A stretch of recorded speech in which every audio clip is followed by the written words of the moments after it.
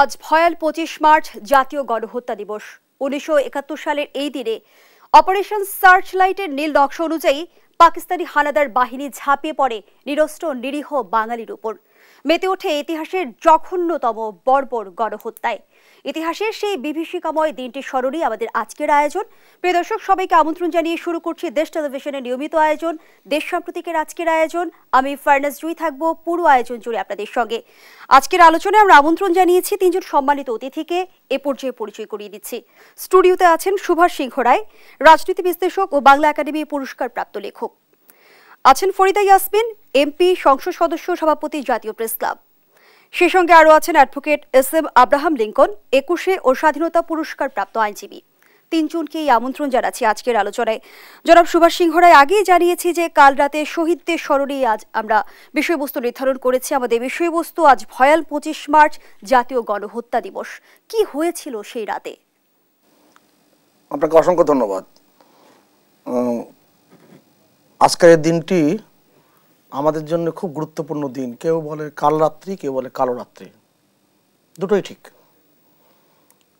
কেননা এদিন শুধু অপারেশন সার্চলাইট আমাদের উপরে নেমে আসেনি তা নয়, এখানে অপারেশন বিগ বার্ড নামে একটি অপারেশন তারা চালিয়েছিল, যেটা বঙ্গবন্ধুকে গ্রেপ্তার করবার জন্য যেটা ঘটেছিল। এবং পৃথিবীর ইতিহাসে এরকম ভয়ঙ্কর হত্যাকাণ্ড এবং মানুষের উপর অত্যাচার, নির্যাতন, এটা পৃথিবীর বড় বড় গবেষকরা এটা নিয়ে গবেষণা করছেন। আমার খুব একজন প্রিয় মানুষ আজকে আলোচনায় যুক্ত আছেন, দুজনই আমার খুব প্রিয় মানুষ।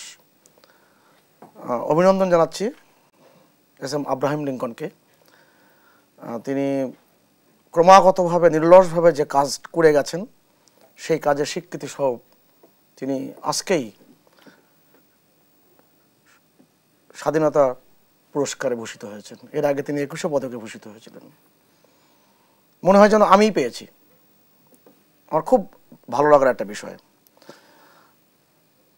এবং সবচেয়ে দুঃখজনক যে ঘটনাটি, যে আমাদের 71-এর মুক্তিযুদ্ধে যেই 30 লক্ষ মানুষ যে শহীদ হয়েছিল, কয়েক লক্ষ মানুষ, নারী যে তার সম্ভ্রম হারিয়েছিল, এটা আমাদের সকলের অনুধাবন করেন না, বুঝতে পারেন না। এবং সেই পাকিস্তানের প্রেতাত্মা তাদের উপরে ভর করে আছে। আপনি খেয়াল করে দেখেন যে আজকের দিনে আমি এটা বলতে চেয়েছিলাম না, তারপরে আমি একটু বলি। বেগম খালেদা জিয়া তিনি 2015 সালে ডিসেম্বর মাসের 22 তারিখে ইঞ্জিনিয়ারিং ইনস্টিটিউটে একটা মুক্তিযুদ্ধ সমাবেশ করলেন জাতীয়তাবাদী মুক্তিযুদ্ধ দলের। অবাক করা বিষয়, তিনি সেদিন তার বক্তৃতায় বললেন, আমাদের 71-এর মুক্তিযুদ্ধে 30 লক্ষ মানুষ শহীদ হয়নি।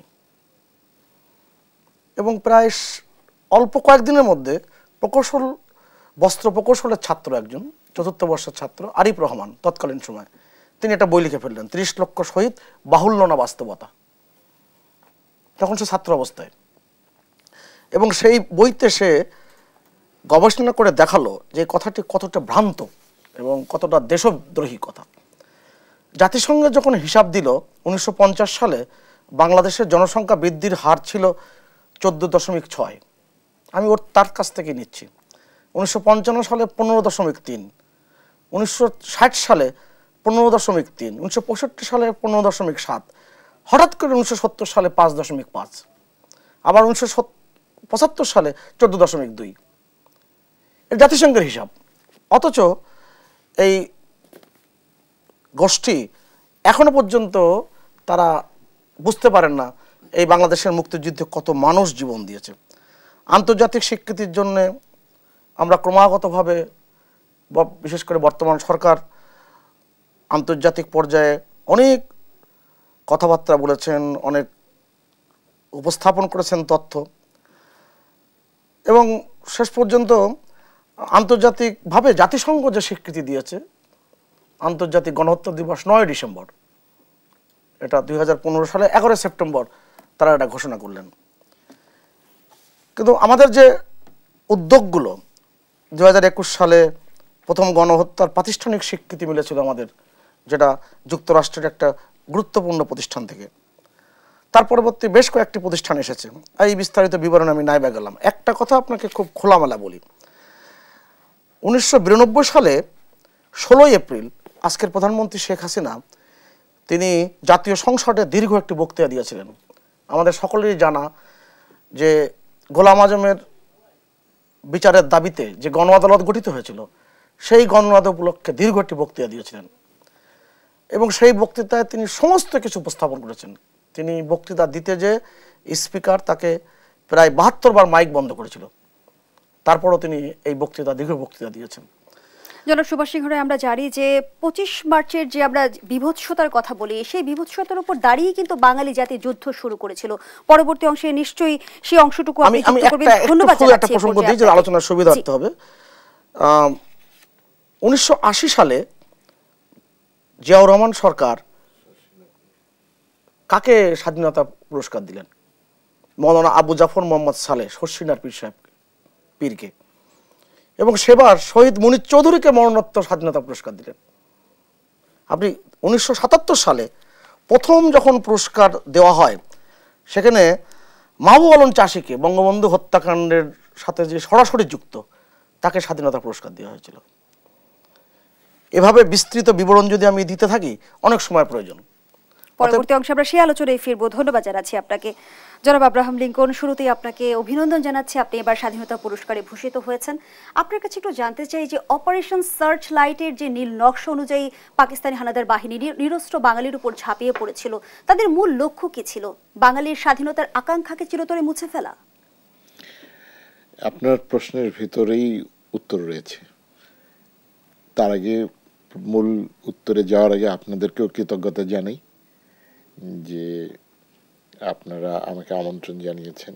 আমি যেটা বলতে চাই যে অপারেশন সার্চ লাইটে তাদের যে নকশা, যেটি আপনি প্রশ্ন করেছেন, প্রশ্নের ভেতরেই আপনি উত্তরেরও ইঙ্গিত দিয়েছেন যে সেখানেই সমাধানটা রয়েছে। তারা প্রথমত চেয়েছে যে বাঙালি জাতি মেরুদণ্ডহীন হয়ে পড়ুক, এমন ঘটনা সংঘটিত করবে যাতে কখনই মাথা উঁচু করে দাঁড়াতে না পারে। এটা এক। আর 2 নম্বর বিষয়ে আপনারা দেখেন যে বঙ্গবন্ধু কিন্তু সবসময় বলেছেন যে আমরা জনসংখ্যায় সংখ্যাগরিষ্ঠ। আপনি ভাষার আন্দোলনের সময়ও আমরা সংখ্যাগরিষ্ঠ ছিলাম। এই যে পাকিস্তানের তাদের বিভিন্ন প্রদেশ মিলে যেই জনসমষ্টি, পূর্ব পাকিস্তান একাই তার চেয়ে বেশি ছিল। সঙ্গত কারণেই আমরা সংখ্যাগরিষ্ঠ ছিলাম। তাদের মাথায় কিন্তু এটিও ছিল, তারা হয়তো কেউ স্বাধীনতা হবে এরকম পাকিস্তানি শাসকদের মধ্যে হয়তো ভ্রান্ত ধারণা থাকতেও পারে কারো কারো ভিতরে যে এই রাষ্ট্র স্বাধীন হবে না, কিন্তু তাদেরকে পরাধীন রাখতে হবে। সেই ক্ষেত্রে তাদের একটা অবজেক্টিভ ছিল বাঙালিকে, পূর্ববঙ্গের মানুষকে সংখ্যালঘিষ্ঠ করে ফেলা, এমন একটা গণহত্যা করা যার ভেতর দিয়ে এমন একটা সংখ্যা মানুষ নিরস্ত্র বা যে মানে ক্রস সেকশন অফ পিপল, ছাত্র বা বিভিন্ন কমিউনিটি, তারা নিশ্চিহ্ন হয়ে যাবে, যাতে আমি যে বলছি আমি 56%, আমি সেটা 49%-এ চলে আসবো, 48%-এ চলে যাবে, আমি সংখ্যালঘিষ্ঠ হয়ে যাব। সেটাও তাদের একটা, তাদের সংখ্যা লক্ষ্য করার যে চক্রান্ত ছিল বর্বর পাকিস্তানি বাহিনীর, সেটি কি অনেক আগে থেকেই তারা পরিকল্পনা করে রেখেছিল? অবশ্যই তাদের নির্বাচনে জয়ী হবার পরেও কিন্তু ক্ষমতা হস্তান্তর করা হয়নি তখন না। তারা ক্ষমতা হস্তান্তর করেনি, সেটা তো তারা জানতেন যে বঙ্গবন্ধুর হাতে ক্ষমতা যাওয়া মানে, কারণ বঙ্গবন্ধু অফিসিয়ালি পিপলের ম্যান্ডেট পেয়েছেন, তো তিনি অথরিটি, তিনি যে কোনো ডিসিশন নিতে পারবেন পিপল রিপ্রেজেন্টেটিভ যারা ইলেক্টেড হয়েছেন তাদের দ্বারা, কারণ অ্যাবসলিউট মেজরিটি ছিল। তিনি পার্লামেন্টেও রেজুলেশন করে এইরকমও হতে পারে অধিবেশনের ভেতর দিয়ে যে পূর্ব পাকিস্তান স্বাধীন, সেটিও তাদের ভেতরে কিন্তু একটা ভীতির বিষয় ছিল যে সংখ্যাগরিষ্ঠ শুধু না, একদম আপনার একটা বড় অংশ নিয়ে তিনি নির্বাচিত হতে পেরেছিলেন, সেগুলোও কিন্তু ভয় তাদের ভিতরে। আর বঙ্গবন্ধুর যে ক্যারিসমেটিক লিডারশিপ ছিল, যারা দোদুল্যমান ছিল, তারাও তার পক্ষে অবস্থান নিতে পেরেছিল। বঙ্গবন্ধু সাফল্যের জায়গা থেকে তিনি পাকিস্তানের অভ্যন্তরে নেয়াপ ওয়ালির প্রধান আপনার ওয়ালি খানকে তার পক্ষে নিতে পেরেছেন। হ্যাঁ, এ ধরনের অনেক মানুষ পাকিস্তানের অভ্যন্তরেও কিন্তু কিছু মানুষ ছিল, কিছু রাজনৈতিক প্রতিষ্ঠান ছিল যারা আমাদেরকে সমর্থন করেছিল। এটা যদি আরো বঙ্গবন্ধুর নেতৃত্বটা থাকতো, দেখা যেত যে ওই জায়গায় পাকিস্তানের শাসক গোষ্ঠী যাদেরকে বেইজ করত, সেই বেইজও বঙ্গবন্ধু ভেঙে দিতে পারত তার যেই ব্যক্তিত্বটা ছিল। ফলে তাদের আগাগোড়া বঙ্গবন্ধুকে নিয়ে ভয় ছিল। শুধু পূর্ববঙ্গের সংখ্যাগরিষ্ঠ মানুষকেই ভয় ছিল তা না, সেটা তো স্বাধীনতার মানে তারা জানতোই যে একদিন পরিণতি কি হবে। কিন্তু যে বঙ্গবন্ধু এরকম একজন বিশাল ব্যক্তিত্বের মানুষ ছিলেন, যার কি বলবো যে যাকে কেন্দ্র করে সমস্ত বাঙালি সত্তা জেগে উঠেছিল। বঙ্গবন্ধুর কৃতিত্বের জায়গাটা কি, যে তিনি বাঙালি জাতি তো আপনার 1971 সালে জন্ম নেয় নাই, 1000 বছরের সংস্কৃতি। তো এই জাতির ভিতরে বোধোদয় ছিল না, সে যে একটা মানুষ সেটা তার ভিতরে ছিল না। বঙ্গবন্ধু তাকে মানুষ হিসেবে চিহ্নিত করার জন্য উজ্জীবিত, তুমি মানুষ, তোমার অধিকার রয়েছে। তাকে তিনি উস্কে দিতে পেরেছিলেন, বাঙালি জাতিসত্তাকে তিনি সমস্ত কিছু আঙ্গিকে তিনি মানুষকে বোঝাতে সক্ষম হয়েছিলেন যে এই জায়গাতে, অর্থাৎ বাঙালি সত্তাকে তিনি জাগ্রত করতে পেরেছিলেন বলেই বাঙালির তিনি নেতা, বলেই তিনি বাঙালির কাছে গ্রহণযোগ্য, তিনি জাতির জনক হয়েছেন। অনেকেই তিরস্কার করে, বলার চেষ্টা করে যে বঙ্গবন্ধু কেন জাতির জনক হবে। বঙ্গবন্ধুই জাতির জনক হবে, কারণ তিনি জাতিসত্তাকে নতুন করে বোধোদয় দিয়েছেন, নতুন করে তাদেরকে জাগ্রত করেছেন যে বাঙালিকে শোষণ বঞ্চনার বিরুদ্ধে, এবং তিনি একটা নতুন জাতিরাষ্ট্রের সৃষ্টি করার ক্ষেত্রে তিনি মূল প্রাণভোমরা হিসেবে কাজ করেছেন। মানুষ এমন একজন নেতা যার কথায় জীবন দিতে গেছে, এমন একজন নেতা যে সমগ্র, আজকে রমজান মাস, সমগ্র জাতির বড় অংশ তার জন্য রোজা করেছে, রোজা করেছে, নামাজে তার জন্য প্রার্থনা করেছে। পৃথিবীতে খুব কম সংখ্যক মানুষ আছে যে এরকম একজন জাতীয় ব্যক্তির জন্য এ ধরনের আরাধনা করেছে। তো ফলে বঙ্গবন্ধুর এই নেতৃত্বকে পাকিস্তানিরা খুব ভয় পেয়েছে।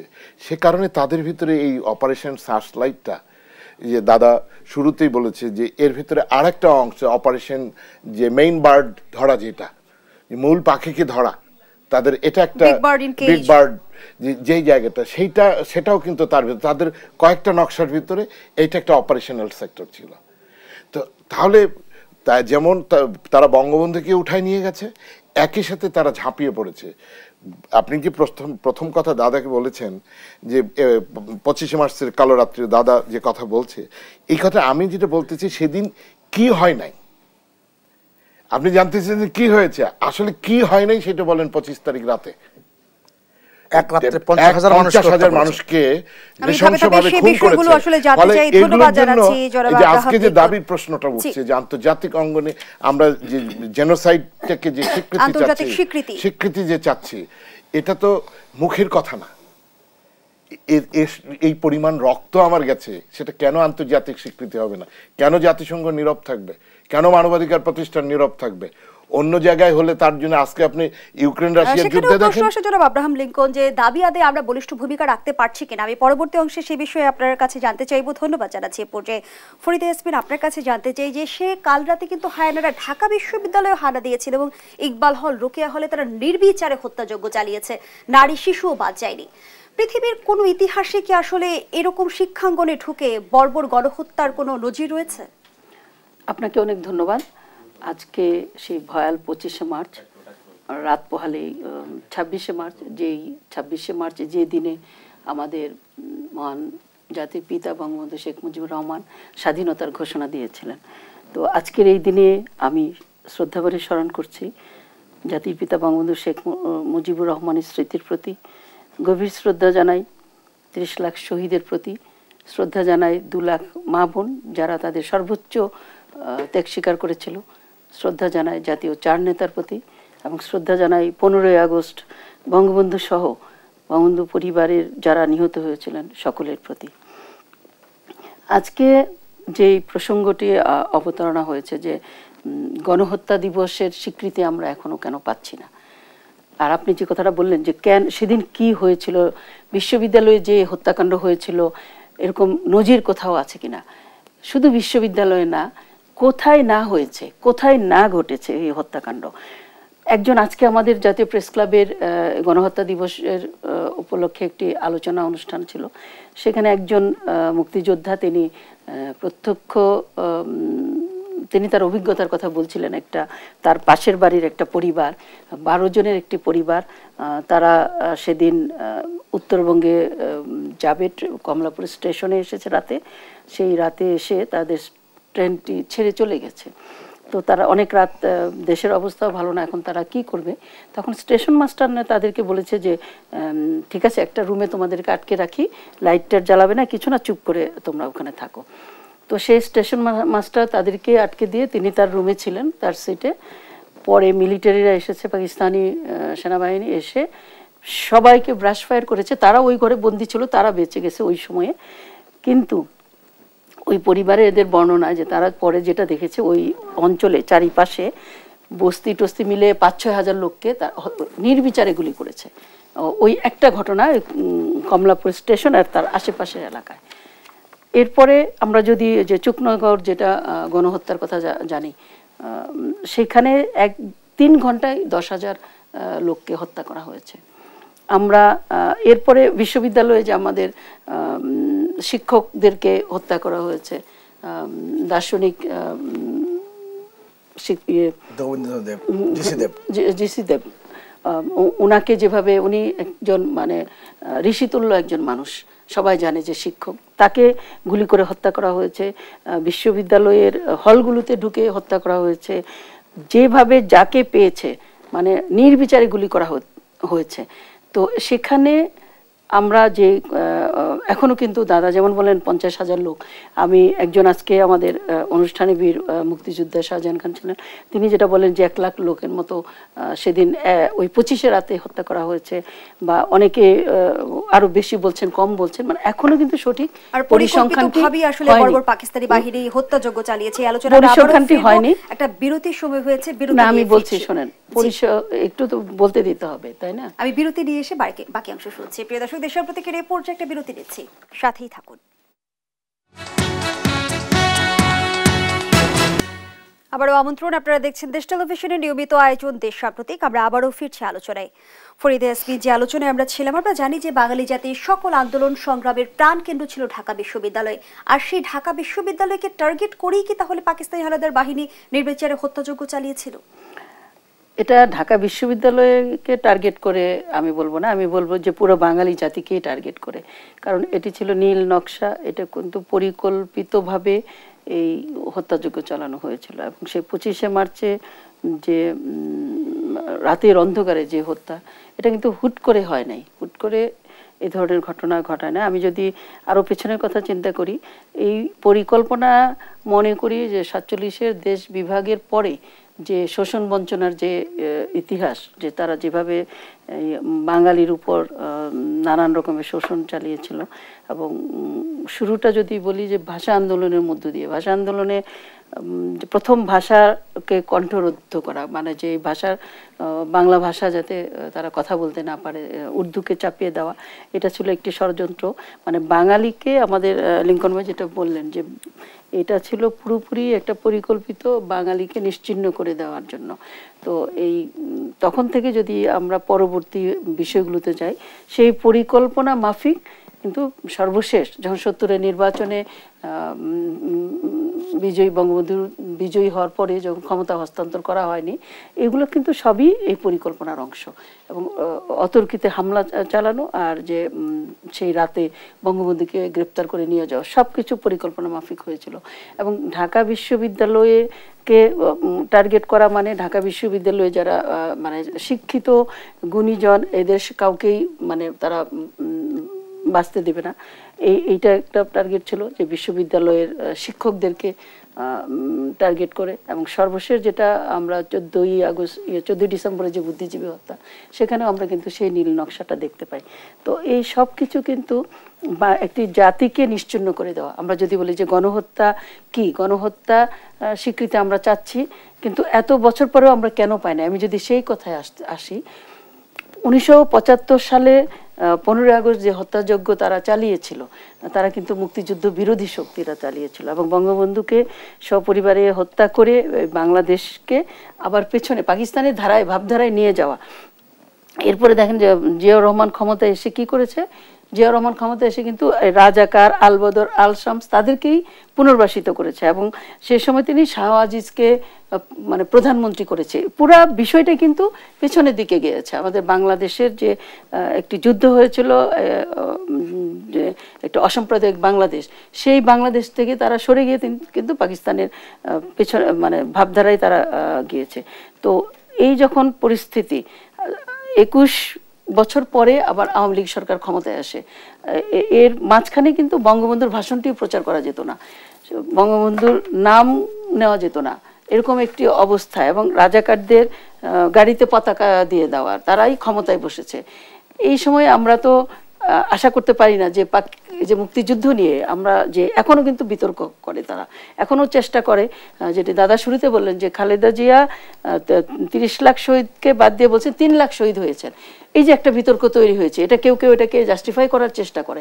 এই বিষয়গুলো কিন্তু আমরা নিজেরাই মিটমাট করতে পারি না। মানে আমাদের দেশে, যেটা আমাদের ভাইয়া বলেন যে আমাদের নিজেদেরকে ঠিক করতে হবে যে আমরা কি করতেছি। এখন আমাদের পাকিস্তানি মাথা আর বাংলাদেশি শরীর, আপনি যেটা বললেন, সেগুলো নিয়ে আমরা এগুচ্ছি।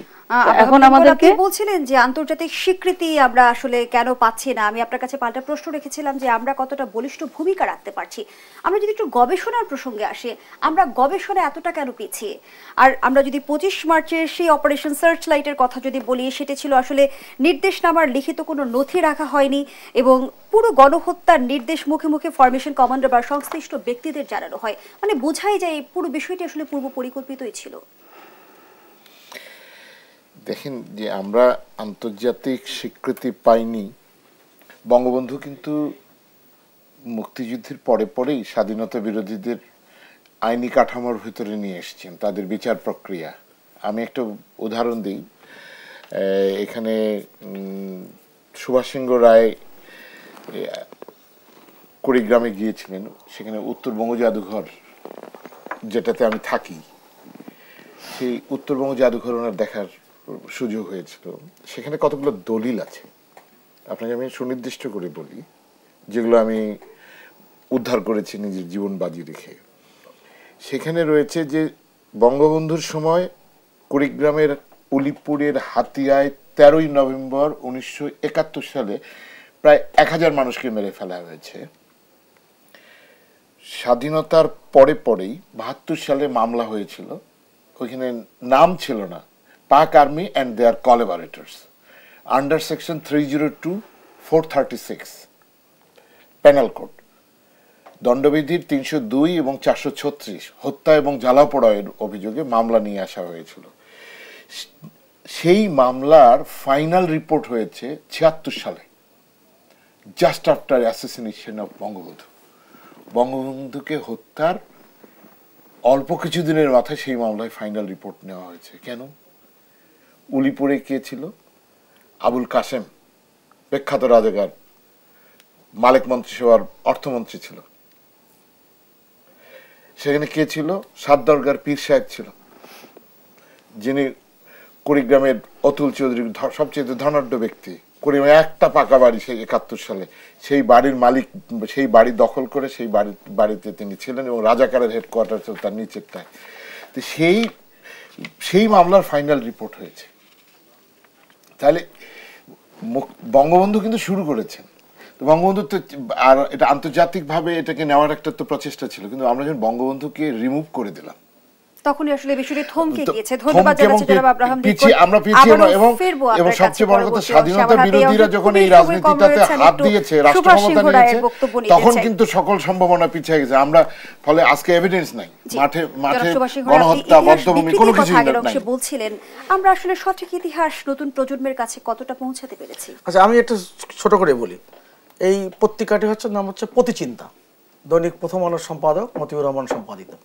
2014 সালে এটা অক্টোবর থেকে ডিসেম্বর সংখ্যায় মোখলেসুর রহমান সিধু মিয়া, অর্থাৎ মশিউর রহমান জাদু মিয়ার ভাই, অর্থাৎ বিবি রাসেলের বাবা, তিনি একটা লম্বা সাক্ষাৎকার দিয়ে গেছেন এবং সাক্ষাৎকারটি নিয়েছেন সর্দার ফজলুল করিম এবং অধ্যাপক মোস্তফা নবুল ইসলাম। লম্বা সাক্ষাৎকার, এক জায়গায় এই 118 পৃষ্ঠায় যারা অনুষ্ঠানটি দেখছেন তারা গুগলে সার্চ করলে এই সাক্ষাৎকারটি পাবেন, প্রতিচিন্তার অনলাইনেও আছে।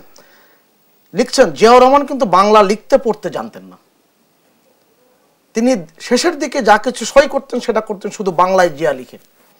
আপনারা যদি তার স্বাক্ষর করা ফাইল ইত্যাদি দেখেন তাহলে এই ব্যাপারটা লক্ষ্য করবেন। করাচিতে তিনি লেখাপড়া শিখেছেন, যত সামান্য বাংলা বলতে পারতেন, বাংলা লেখাপড়া কিছুই জানতেন না। প্রথম দিকে তিনি যে বাংলায় বক্তব্য দিতেন সেগুলো উর্দুতে লিখতেন, লিখে তারপর তাই থেকে তিনি ভাষণ দিতেন। এই অংশ আমরা পরবর্তী অংশ শুনছি, আবারও বিরতির সময় হয়েছে। প্রিয় দর্শক, দেশ সম্প্রতিকের এই পর্যায়ে আবারও বিরতিতে যাচ্ছি, সাথেই থাকুন।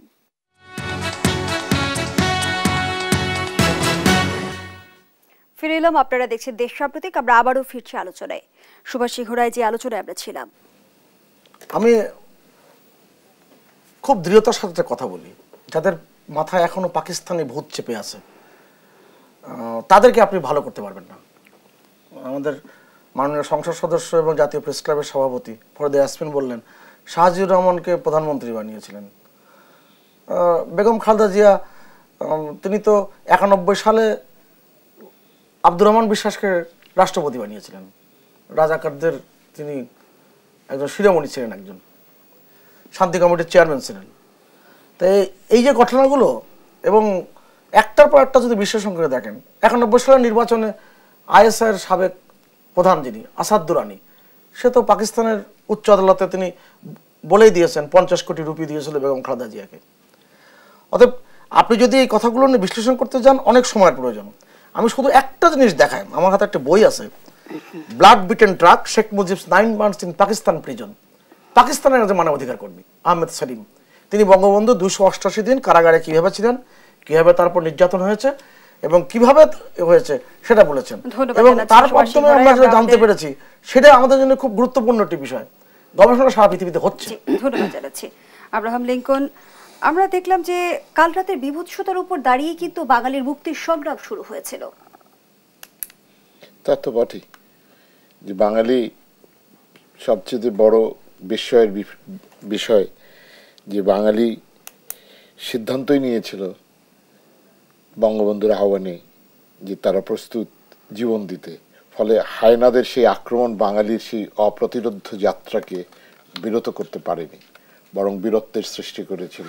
দোদণ্ড প্রতাপশালী পাকিস্তানিরা পরাজিত হয়েছিল। এখন আমাদের প্রচেষ্টাটা থাকতে হবে যে লক্ষ্য নিয়ে মুক্তিযুদ্ধটা হয়েছিল সেই লক্ষ্যটা মাঝে ছিনতাই হয়ে গিয়েছিল। নতুন প্রজন্মের ভিতরে সেই লক্ষ্যটা আবার প্রথিত করতে হবে, যেটি শুরু হয়েছে।